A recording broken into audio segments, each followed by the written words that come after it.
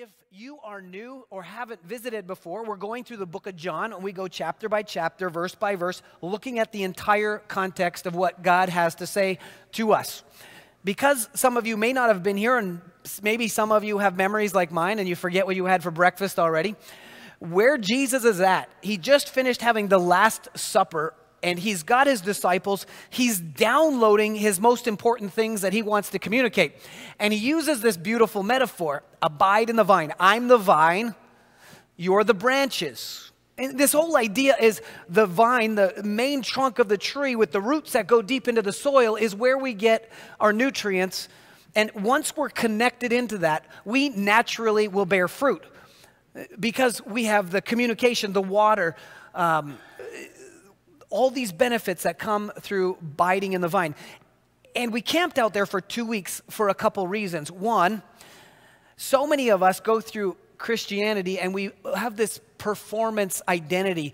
If I just serve the Lord more, if I just muster up enough quiet time, if I just do this, then God will approve me. And that's not what it's all about. It's all about a relationship, giving yourself into relationship, making sure you're plugged into the vine, loving God first. And he says, if you do that, don't even worry about the rest of this stuff, because what will happen is you will love God and you will love others and you will bear much fruit. Now, there's difficult things that happen. There's pruning, cutting away, Jesus identifying those areas of your life that need to be cut away. And we embrace those things because he wants more fruit. And he mentions this word love over and over and over for the first part of John chapter 15. But then he goes into the second half of John chapter 15 and he begins to contrast this ultimate loving relationship where true service naturally flows out with the world's reality and what to expect. Again, like last week, he used love so many times. Hate is used 7 times in 8 verses. What I believe Jesus wants to communicate to Feather Sound Church this morning is this idea of how to conquer hate and rejection. Why is this important? Every single one of you, us, we've dealt with hate and rejection. I mean, we've all been to high school, right? Or most of us. I mean, if you're homeschooled, I hope you didn't get a lot of hate and rejection, but junior high is terrible, man.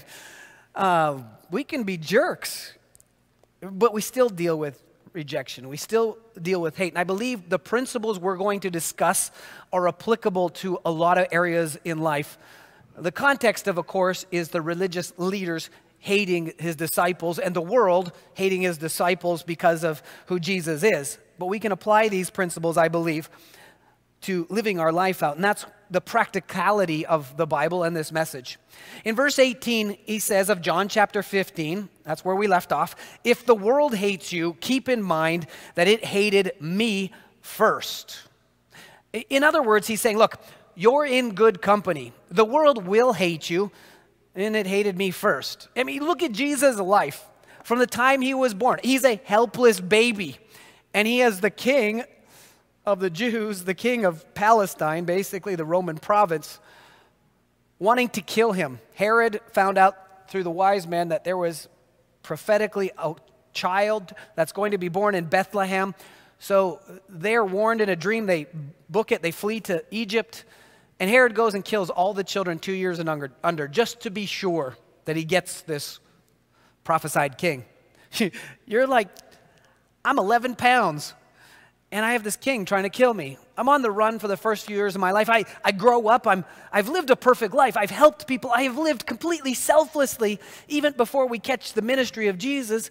And his brothers mock him. They don't even believe that he is who he says he is. And I don't blame them. Can you imagine? Why can't you be more like Jesus? Oh, man. That must have been tough growing up with him as your brother. And so you see this. Then the religious leaders who are supposed to know about the Messiah, they know all the prophecies, how he's coming, and instead of embracing him, they reject him. In fact, they hate him. And they hate him so much they send him to a cross. The spiritual leaders wanted his head. And so Jesus tells us, hey, you're going to be hated. So the first question I have when I'm reading this, well, why do haters hate? It's insane. If you think about it, because if you look at the fruit of following God, What does it now, I want to contrast. This world is full of hypocrites. That's not just in Christianity. It's everywhere you go. If I were an enemy, I would try to take a look at these Christians who aren't really Christians and make them look a lot like hypocrites. Jesus is like, hey, I'm not taking credit for those people, the hypocrisy they live in their life. We're not talking about self-righteous people who claim Christianity. We're talking about people who follow Jesus. You're going to be hated. But if you really follow Jesus, we're model, honest citizens. He roots out dysfunction out of our lives, and he changes people. I spoke about the New Orleans mission, and one of the greatest joys I've had is seeing addicts come out of literally the ditch, strung out in the ditch, living out of dumpsters. And they give their life to Jesus, and there is this process of change that happens. I'm working with several guys right now. Amazing changes. It's so exciting to me to see what Jesus, if he gets a hold of a heart, can do to people. You know, just speaking of drugs, the latest statistic I could find was 2007, so it's a little older, but tells me that it's probably a bigger problem now. But in 2007, the economic cost of drugs in the United States was $200 billion. You want to inject $200 billion more into our economy? Just get people to start following Christ and stop wasting the money in life with drugs and things like that. I read a secular study that said just by reuniting single-family homes, a father and a mother split up, now there's two single homes trying to make it on their own. If you could just unite those two people, and how do you do that? Only by the grace of God and doing things God's way. But if you could do that, 2/3 of Americans who are living in poverty, 2/3 of us would be immediately brought out of poverty just by combining those two homes. The economic cost of the structures of sin are astronomical. That's just two areas. Following God is the best way to do it. You know, I look at Christianity, and in general, they're more generous and interested in changing the world. America, yet we call ourselves a Christian nation. The reality is we're just bearing the benefits of this Judeo-Christian ethic that's built into our morality that's rapidly waning. But if you compare that to a group of people who have 30 or 40 years down the road faster than us, Europe, secular Europe, where there's 1 or 2% typically evangelical Christian, we are on average 7 times more generous than secular Europe. Americans are the most generous, and it has everything to do with our background and our understanding of who Jesus is.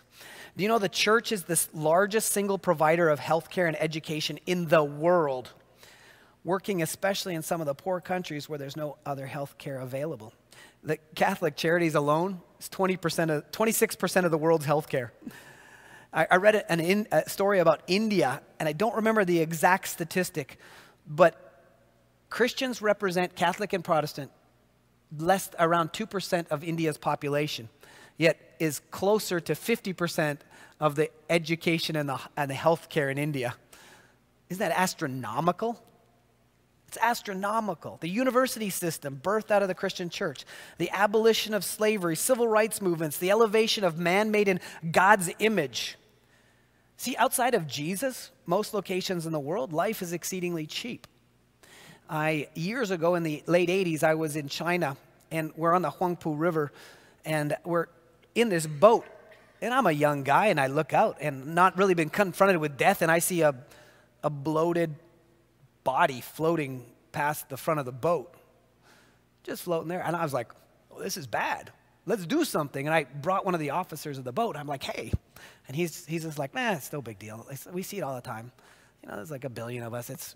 Life is cheap in much of the world. Why? Because we don't identify and understand that we're all created in God's image, and life is valuable.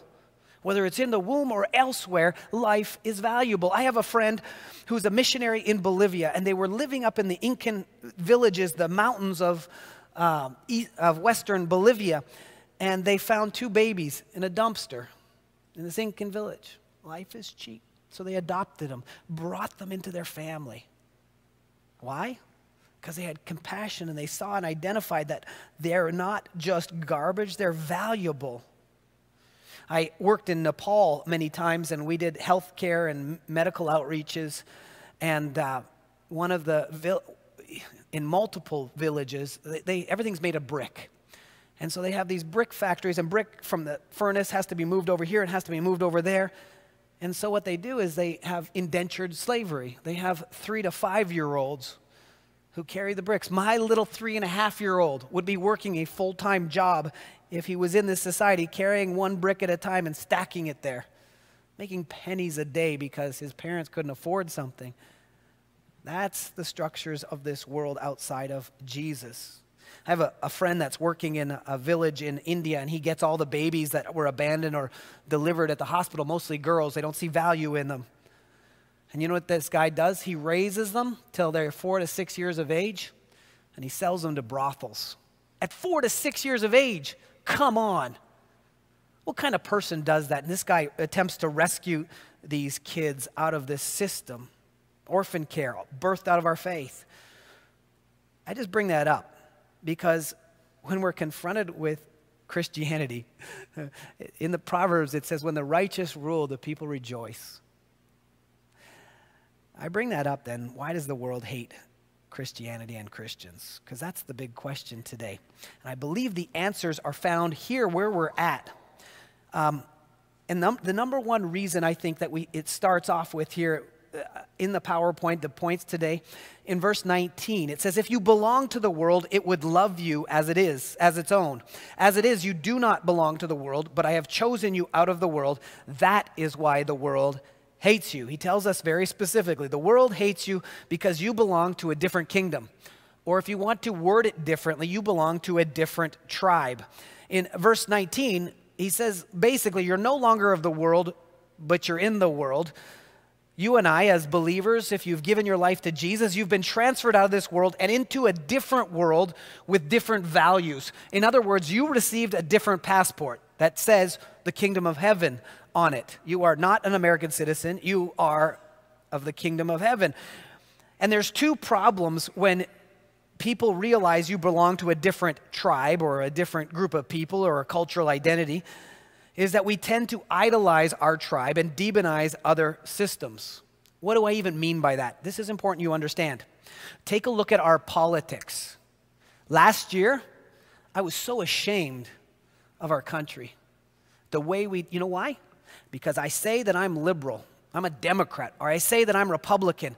And what do? You're different than me, I demonize you.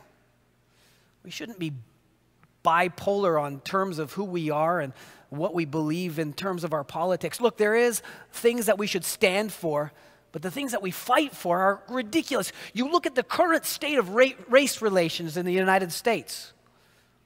It's an embarrassment. Hundreds of years after this tragedy called slavery, and we're still dealing with some of this stuff because one group of people says, I'm so much better than that group of people because I have a different pigment in my skin. And see what happens, both black and white, we idolize who we are by our color and we demonize based on another color. We do that with our nationality. I've been embarrassed overseas as I've seen some Americans and people of the Western world, not in general. I'm not just picking on us as Americans. The reality is hey, I'm so much better. I've been on mission trips where people are like, oh, these backwards people, why don't they do things? They've said that. I'm like, oh my goodness, you miss it. And we demonize people who are at different kingdoms and different tribes. It's no different when you belong to the believing tribe and the unbelieving tribe. We're prone to it too. Oh, you're an unbeliever. Man, you got issues. We shouldn't be like that. But it's no wonder that people hate us is because our culture has a tendency, again, and I'll repeat it, to idolize your cultural group and demonize other systems. Second, he tells us right here, we're hated because of conviction of their own sin. 1 Peter 4 says, for you have, verse 3, you have spent enough time in the past doing what pagans do, living in debauchery, lust, drunkenness, orgies, carousing, and detestable idolatry. Hey, here's all the things you used to do. Now that you've become a believer, he says in verse 4, they are surprised that you do not join them in their reckless, wild living, and they heap abuse on you. It's the same reason people don't like to sin alone. Hey, I don't want to drink alone type of thing. Come on and join me. Because it makes people feel better about in their conscience, makes people feel better about their sin. I became a believer. I was backpacking through Asia and got into some trouble, bad decision making in Bangkok. I gave my life to the Lord in Bangkok, of all places. I came back and I got baptized that summer. Instead of going to the college I was going to go, I went to a Christian college. Game changer for me. And part of the college was that you had to sign a contract. It wasn't enforced. It was, hey, this is between you and the Lord, but here's a few things that we agree not to do. And you might say a little legalistic, but one of the things was don't drink.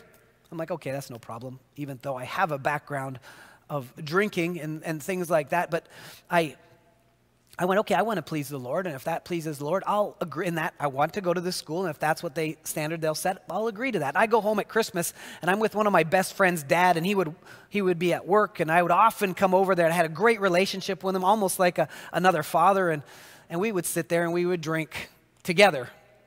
And he loved to drink, so often he would drink in excess. And I got home, and he said, hey, let's have some wine and catch up. And I said, I became a Christian, and I agreed not to do this, and so this is important to me. And he heaped all kinds of abuse on me.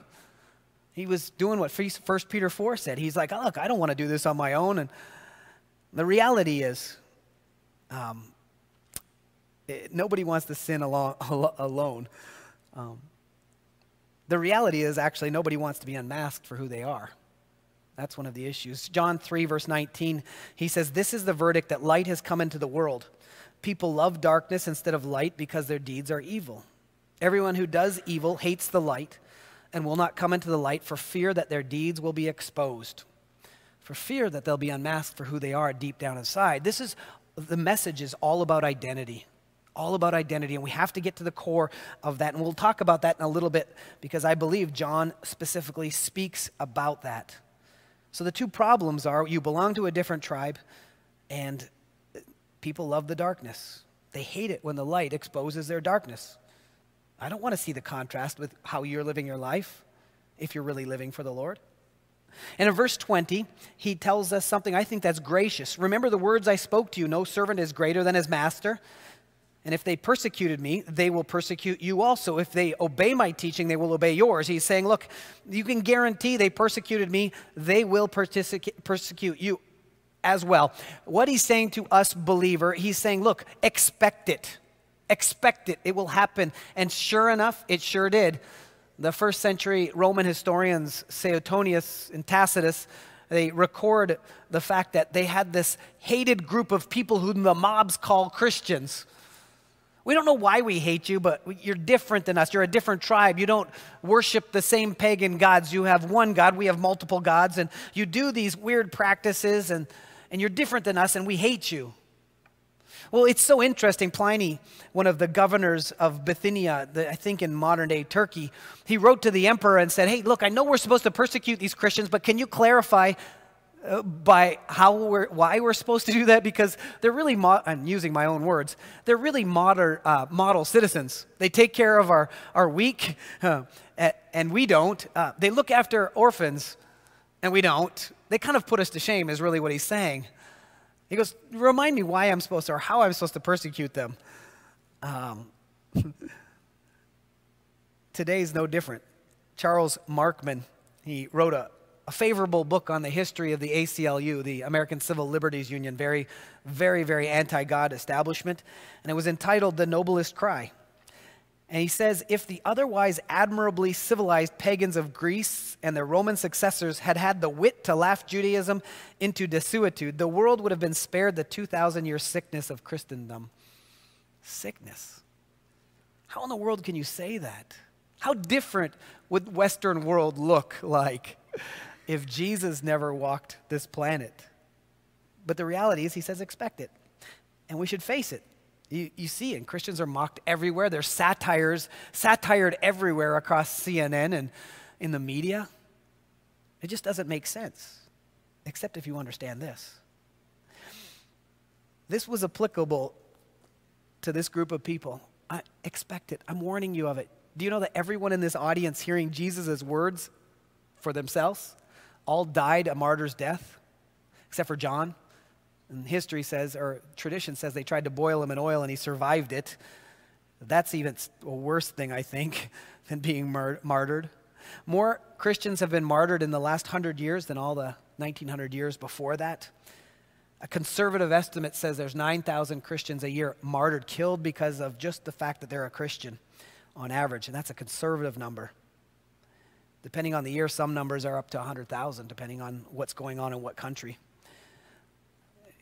The reality is we live in a somewhat tolerant country because of our background. We're still bearing the benefits and the effects of living in a world that makes our moral decisions based on a Judeo-Christian ethic, based on the Bible. But that's changing. And he's more than hinting that, look, you will have trouble. You will have trouble. And he's more than hinting that if you don't have trouble, you might want to look at your lifestyle. Maybe you're not living a clear enough one. I don't know. That's something I need to ask myself. And I'm glad he tells us to expect it. Within our culture, there's this movement in Christianity, which is a false movement. It's called the prosperity gospel. And the prosperity gospel comes in with all these great things, and they misquote stuff. Jesus says in John 10, he came to give you life and life abundant.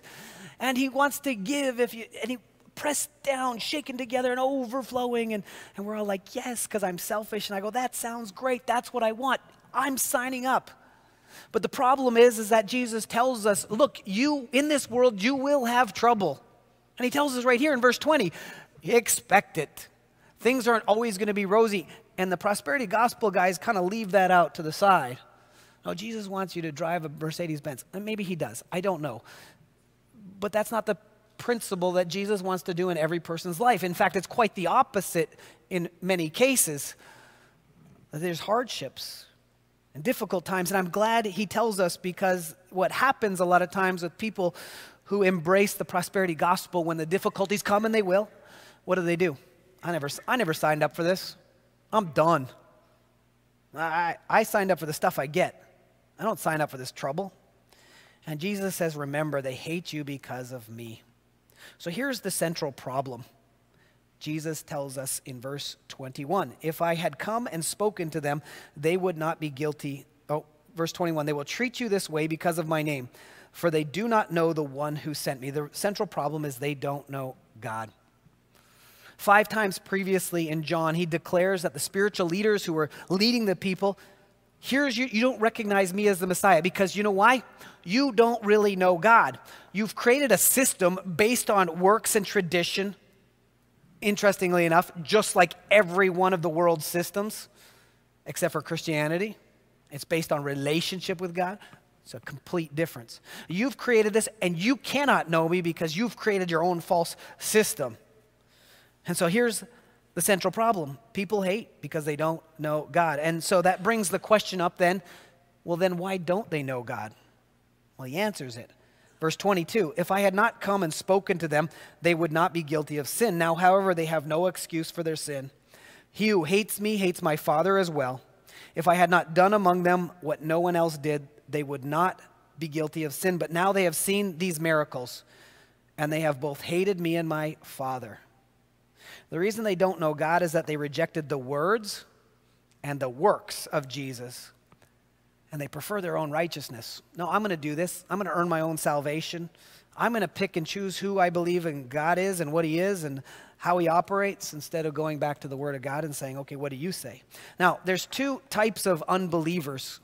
You can categorize everyone in these areas. One, those ignorant of the gospel and grace. The Apostle Paul was one of these. He said, I was shown mercy because I acted in ignorance and unbelief in 1 Timothy 1. Here's the people that are doing these things. Okay, I have good intentions, but I just am acting in ignorance because I don't know. And secondly, the kind in verse 22 that Jesus is speaking about, those that have heard and hardened their hearts and rejected it. But the reality is, Romans 1 verse 20 says that man is without excuse because God's invisible attributes are clearly made known. This world is so amazing that at the end of the day, we're never going to be able to say there is no known causer of this effect. No. Yes, you might say everything was created like that, But what started a big bang, or whatever you want to call it? There is a unmoved mover. Someone who brought it all into place, who spoke it into existence. Things didn't come out of nothing. And he's saying, look, you're without excuse, because you can look around at creation. You can see all these things. And in Matthew 10, he says, the men of Nineveh, really bad dudes, will stand at the judgment with this generation and condemn it. For they repented at the preaching of Jonah, and now one greater than Jonah is here. Jesus is here, and you're not believing his words and his works. In other words, the queen of the south, the queen of Sheba, in other words, will rise at the judgment with this generation and condemn it. For she came from the ends of the earth to hear the wisdom of Solomon, and now one greater than Solomon is here. Queen of Sheba is going to stand, and she's going to say, look, I heard rumors. And I was weeks' journey by camel away, and I heard rumors of the things that God was doing in the world of Solomon. And I came to them, and I made the pilgrimage to see if it was true. In other words, she was a seeker. And I'll stand here and condemn, in condemnation for you who have access to the internet, to radio, and all these different aspects of hearing the true gospel, because you didn't lift a finger to explore it.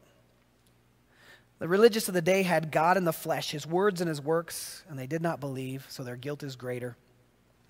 I took my boss's daughter, a good friend of mine, Nicole, years and years ago to the airport. I was going to the town and several hours journey, and I shared my story and how God changed my life. And halfway through, she's in tears, she's bawling. She's so impacted by how God can change lives. And it was interesting. I pulled over to the side of the road, and I said, look, Nicole, what's preventing you from making the decision to follow Jesus, the one who changes lives today? Now, Nicole was smart. She had her act together. She had every advantage the world had to offer. And in tears, she said, I can't. Actually, what she meant was, I won't. She hardened her heart. The Holy Spirit was so active in her life, but she chose not to, weeping, and she still rejected it. Romans 10 verse 3 says, ignoring the righteousness that comes from God and seeking instead to establish their own righteousness, they did not submit to God's righteousness. My friend Nicole, she wanted to establish her own righteousness. She didn't want to be submitted to God and to God's plan, despite the fact that God's plan is far better. They don't know God. They don't know God because they want to live by their own rules. I was reading a couple days ago the famous philosopher Jean-Paul Sartre. He's very famous if you're into the philosophy world, and he influenced many people even still today, but he ended up with a philosophy called nihilism, nothingism, that really there's nothing, nothing's really real. We don't know if we even really exist. I'd punch him in the face. Does that feel real? I don't know.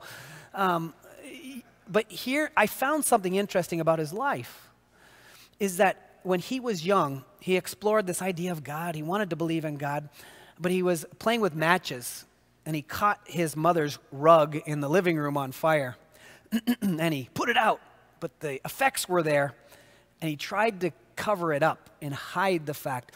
And he said there was something inside of me that he felt God was speaking to. It was his conscience. And he was so upset that God would enter his brain as a child to try to influence him that he says, I threw the Holy Spirit out of my life. The Holy Ghost, he said. His way of describing, I threw God out of my life and I chose to reject him.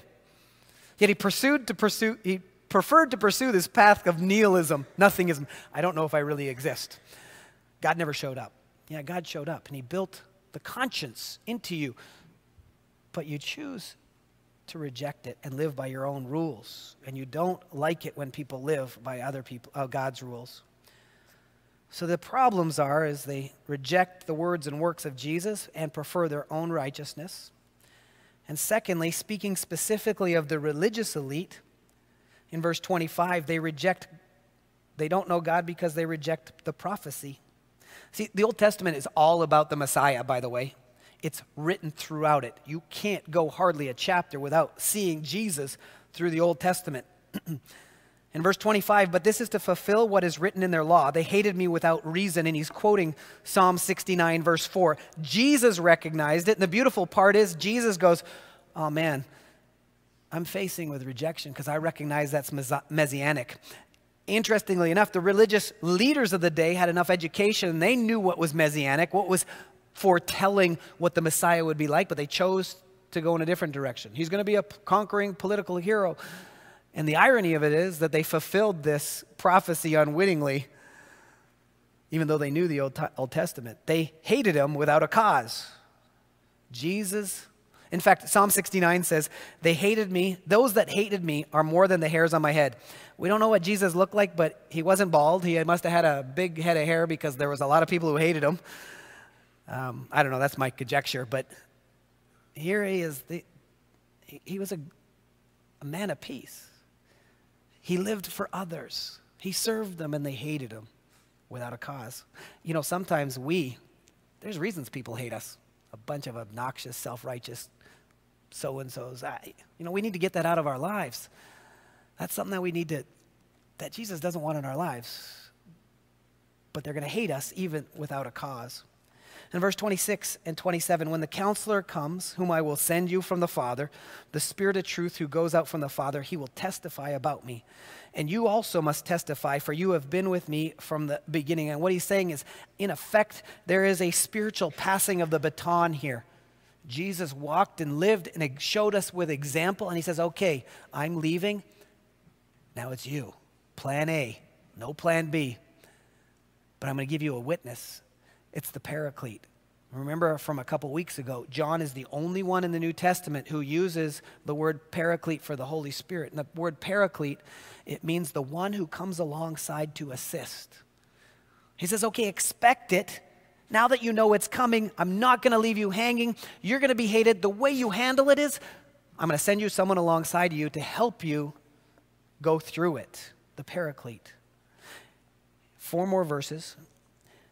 John chapter 16, verse 1. All this I have said to you so that you will not go astray. The word in your version might be fall away, or if you have the King James version, stumble. I say this so you won't stumble. The word is scandalon. It's the spring in a trap. And what he's saying is, I don't want this to spring up on you and trap you. I'm preparing you so you don't fall away. See, a lot of people who aren't prepared for this will be like, this is Christianity? Man, this stinks. People are hating me. I've had people throw rocks at me in other countries. Yeah. In Nepal, they call you a bunch of cow eaters. Hey, you cow eaters, get out of town. Because the cow is sacred and we eat burgers, I guess. But, that's not the worst insult, I guess. But they don't expect it. So you don't fall away. Wait, Jesus, what's happening? Well, I told you to expect it. Verse 2, they will put you out of the synagogue. A time is coming when anyone who kills you will think he is offering a service to God. They will do such things because they have not known the Father or me. I've told you this so that when the time comes, you will remember that I warned you. I did not tell you this at first because I was with you. This actually has already happened by the time John penned Jesus' words. They were cast out of synagogues. Several disciples like Stephen were martyred by this time. Basically saying you're going to lose social connections. People are going to kill you. People like Saul who think they're doing God a favor. Why? Because they really don't know God. When I was with you, it was directed at me, but now I've passed the baton. You're my ambassadors. It's going to be directed at you, so be prepared. And so here is the crux of the matter. Here's where we finish. We're done here in John chapter 15, but how do you conquer hate and rejection? The first question I want to ask is, why is rejection and hate so particularly devastating? And I say it's devastating because it hits at the core of our identity, of who we are. So you're in junior high, and someone says something particularly offensive to you. They reject you. The girl rejected you. The guy rejected you. Your friends rejected you. It's devastating. It's devastating as an adult. You get fired. Because it goes down to your identity. And this is what I want us to leave with today, is in particular an understanding of our identity. And most graciously, I believe the Lord gave me the answer of what a biblical response to hate is. If you go to 1 John, same author. If you go to the right, keep going. You're going to hit Hebrews and Peter. Keep going. If you hit Revelation, go back. And you're going to find the book of 1 John chapter 3. 1 John sounds a lot like the book of John, same author, the same kind of ideas. But the answer, how do you conquer hate and rejection, I find are really found in the first 3 verses here. In the first verse, it says of 1 John chapter 3, it says, how great is the love the Father has lavished on us that we should be called children of God. Actually, that's not probably how it was written. John, often these people are writing with an amanuensis, a scribe, and they'd be speaking it. And I could just imagine John. He just finishes going, okay, in the end of chapter 2, he tells us about that everyone who does is right has been born of him. And then all of a sudden he realizes, my goodness, we're children of God. And he goes, how great is the love of the Father has lavished on us that we should be called children of God. I don't know, but I know that there is a deserved exclamation point right there. He is overwhelmed with this idea. Okay, the Father's love is so great that we should be called children of God. My friends' love was so great that they saw compassion on 2 children in a garbage dump. And they took them home. There's one thing if your buddy, hey, I need to have a meal tonight, and you invite them over for dinner, or maybe someone needs a room for a month and you invite them into your home for a month. That's loving. But then to go and say, you know what, I'll tell you what, I'm going to adopt you into my home. I'm going to bring you into my home. Now it's great that we should be called children of God. He's sitting back there going, I really need this to sink in. How amazing it is that while I was an enemy with Christ, he died for me. But not only that, he then takes the extra step, not only just forgiving me, but then drawing me into his family. That's a spectacular type of love. And so here's the first point, the one I really, really want us to understand, because this is the key. When I was looking at, after I finished the message, I went and said, okay, now how does the world deal with rejection and hate? Typed it in. How do I deal with rejection and hate? The interesting thing that I found over and over and over again were Band-Aid approaches. Divert and distract. Think about this instead of thinking about the rejection. Read a good book, whatever. I don't know. That's essentially what the world had to say. Now, there is some value in some of that thinking. If and only if, because that's a Band-Aid. Hey, just get your mind off of that. The problem is the damage is still there. How do you cure the damage? This is what John is addressing right here, is in life you find your identity in God's lavish love, and not just that, his approval alone. See, when I have God's approval in my life, it's a game changer. When I find God's approval and I realize that it is as a child of God, it is a completely different relationship. Look, I could look and I could say, Bob, you know, I really like your son, and he has my approval. Malachi's going to be like, so what? You know, well, he's 3, of course, he doesn't matter. But as he gets older, okay, that's kind of cool. My pastor, he approves of me. But it's different when it's your dad. Man, I approve of you. See, that's what God does. You are loved by the King of Kings, the creator of all things, and only his approval matters, and he made you just the way you are. I love going through Romans 12, 1 Corinthians 12 as a guy who used to be a missions and outreach pastor, because it talks about this body. We're part of the body of Christ, and he says that he gives you gifts, and he made you a specific way, essentially what he's saying. In other words, the beauty of all that is knowing that God made you exactly who you are. That you don't have to sit there and go, man, I'm not like Danny, I'm not like Pastor Michael, I'm not like Tim, I'm not like whoever you lift up in your life and admire. God made you the way he made you. And if he made you a liver in the body of Christ, do the best cleaning job that you can be. Don't feel like you have to be an arm and a leg and things like that. That's who he made you to be. And that's the beauty of all this. And he made you the way, and only his approval matters. I tell you, a game changer for me was when I was reading Romans 14, verse 4 years ago. Because to some degree, I'm a people pleaser, and I would do ministry. Yeah, to please the Lord, 100% for sure. But there was always others' perceptions of me and perceptions of work that would influence what I did and how I did it and how hard I did it. And I had this performance identity, I think, in many ways in ministry, until I read Romans 14, verse 4, which says, every man according to his own master rises and falls.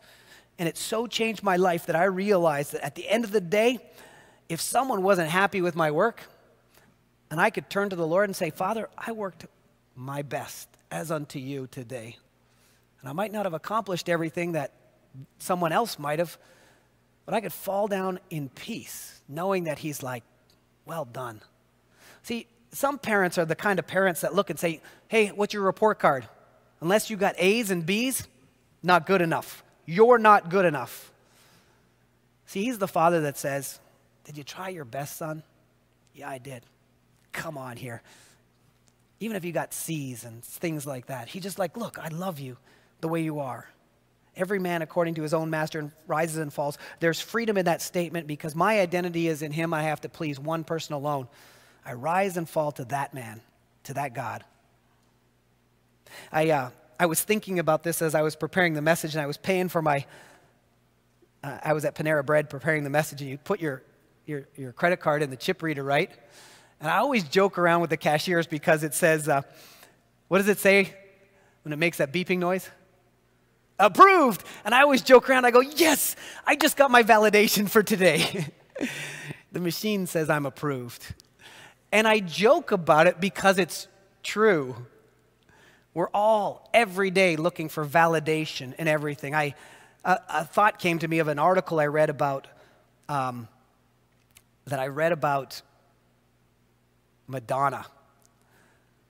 and she was talking about every concert, every album. Here's this wealthy lady who's got everything together. She feels like she has to justify her existence. Like Rocky, I feel like a bum unless I'm winning. You find identity in God alone, not in your performance, not in other people. I read an anecdote in a book about a pastor counseling a not-so-attractive teenage girl, and he was talking to her about her identity in God, and she responded, what good is it to be loved by God when you're still unpopular? And that's the way we are. Well, okay, God loves me, but that boy doesn't. And that seems the most real because we're led by our emotions. But I would say to her, to be loved is more important, is better than to be liked. Nothing like the love of Father. Second, also in verse 1 of 1 John 3, that we should be called children of God, and that is what we are. He repeats it. Sink in. You need to realize by faith that's what you are. And the reason the world does not know us, that it does not know him. It's a reiteration of verse 21 of John chapter 15. They reject Jesus because they don't really know God. How does this help me deal with hate? Well, you have to come to the realization and rejection is they're not hating you. They're hating and rejecting Jesus in you. And what this does and why this is important to realize is this should give us compassion, not self-pity. Oh, they hate me. Oh, woe is me. Oh, man, they hate me. It's going down to my core. No. What it should do is do a reset and have compassion on the person because they don't know better. This is a reset off yourself, and it leads to the cure, unconditional love. A man was working a crossword puzzle and asked, what is a 4-letter word for a strong emotional reaction towards a difficult person? Someone standing nearby said, the answer is hate. A lady interrupted and said, no, the answer is love. You see, we're all working from the same crossword puzzle, but the way you answer is up to you. The answer to deal with all these things is love. Verse 26 of John chapter 15 says, you aren't in it alone. The Holy Spirit, the one who comes alongside to help, will help you deal with rejection that you will get and deal with it through love. That's our response to a world. I give you compassion because you don't know God. Verse 2 of 1 John chapter 3. Dear friends, now we are children of God, and what we will be has not been yet made known. But we know that when he appears, we shall be like him, for we shall see him as he is. This is a direct continuation of my first point, is not only you find your identity as a child of God, but you don't find it in your performance. I mean, imagine if you're the heir to the British throne. I mean, who cares what the tabloids think? I know who I am. And who you are should dictate how you act. In some ways, I think this takes faith. In some cases, you look and you say, man, you don't know the sins I've done. You don't know the sins that have been done to me. Look, those things might explain where you're at, but they're no excuse from what you do from this point on. It says that you are a child of God. It's who you are. We are now children of God, and what we will be has not yet been made known. And a little bit of that takes faith. I still look and I go, oh, Romans chapter 7, I don't do the things that I want to do, and that what I want to do, that's the thing I don't do. Oh, man. And I go, really? God says I'm a child of God? Look at my life. I'm a mess. And you never get to Romans chapter 8, which says, thanks be to God, the Father of our Lord Jesus Christ. There's now no condemnation for those who are in Christ Jesus. And so we don't live on our performance, but we live in what Jesus tells us who we are, and that's our identity. And two last points. Verse 3. Everyone who has this hope in him purifies himself just as he is pure. I think it's beautiful that Jesus says that you're pure. It takes faith. That God who gives life to, this is what Romans says, God who gives life to the dead, and he calls those things which are not as if they are. That's amazing. He looks at you and says, look, purify yourself because you're pure. In your spirit, you're holy. I get that there's this thing called flesh, but you live this way because of, here's the point, you live this way because of hope, he says, in light of eternity. The reality is none of us belong as believers to this world. We have a different passport. And I love 2 Corinthians chapter 4. It starts off, it says, this body we live in, it's a jar of clay. It's pressed down on all sides, but not crushed. Meaning there's hardships in this life. And he gets to verse 16 and 17, and he says, and he does what I call a spiritual eye checkup. And he says, but the things you go through are but light and momentary compared to the weight of glory. What he's saying is if you take the scales of life and eternity, you put the hate and the rejection and the things that people do and say to us, and you put them on the scales compared to eternity, there is no comparison to the place that we have inherited by hope, a hope that will happen, where no eye has seen, no ear has heard the things prepared for us. That's how amazing it is. And I believe Paul was able to go through beatings and shipwrecks and all kinds of abuse in the name of Jesus. Instead of living the comfortable life he would have had as the elite of the day. Why? Because he was living light in light of eternity. Soren Kierkegaard, the famous philosopher, he says, live with the end in mind. What he meant is live not thinking about tomorrow, but live in light of the end. If that's who we are, and that's what our destiny is, it should change how we live out our daily life. With the realization that Jesus also makes every wrong right. I can deal with the rejection. I can deal with the hate because Jesus makes it right. In fact, one chapter later, he goes on to say, take heart, in this world you will have trouble, but I have overcome the world. He's going, look, I'm going to give you a little bit of, I'm going to sneak preview. Spoiler alert. We win. So you might be going through a crummy time. You win. Don't worry about it. Lastly, embrace rejection. Okay, what a crazy thing to say. Here's why you embrace rejection. Because to be hated for Christ is evidence that you are in Christ. 1 Peter 4, verse 12 through 14 says, Dear friends, do not be surprised at the fiery ordeal that has come upon you to test you, as though something strange were happening to you. By the way, the church in 1 Peter was the church of the diaspora, the ones that were scattered all over the place. They lost their homes, they lost everything. Why? Because they were believers during the persecution of Nero and different emperors. And he goes on to say, but rejoice inasmuch as you participate in the sufferings of Christ, so that you may be overjoyed when his glory is revealed. If you are insulted because of the name of Christ, you are blessed, for the Spirit of glory and God rests on you. A friend of mine, Mark Cahill, is an author, but he's an evangelist. He loves to share his faith. And he says, I never worry about rejection. I never worry about people hating on me. And he's had some crazy situations happen to him. And he says, there's a reason I don't have to worry about it. He says, at the end of the day, I read verses like this, and I go like this, and I make a cha-ching cashier sound. And he goes, because I just got a heavenly reward. They rejected me. All right, great are my rewards in heaven. Jesus made a promise. Cha-ching. Embrace rejection. It's evidence that you're in Christ. I'm going to finish with this. And we're finishing a little late, and that's Tim's fault. It's great. I get to talk longer, and I get a present. 4 verses later in 1 John 3, God's word says, the reason the Son of God appeared was to destroy the devil's work. The word for destroy is powerful. He's saying here that Jesus came to break or dissolve the devil's work. The word for devil is also interesting. It's diabolos in the Greek, one who shatters. Jesus came to break the one who shatters. That's why he came. Take heart. I've overcome the world. We win. Thank you, Lord, for your word.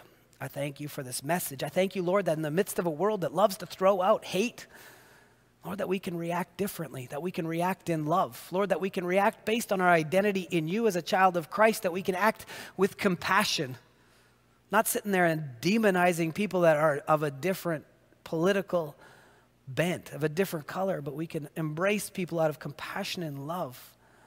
And so I pray, Lord, that you would take this message, Lord, that we would be transformed at our very core, that we would understand that we're children of you and that we're to live out who we are, not based on performance, but because we've already been accepted. I thank you for that great promise. And I pray you'd continue to bless us as we move through the book of John. In Jesus' name.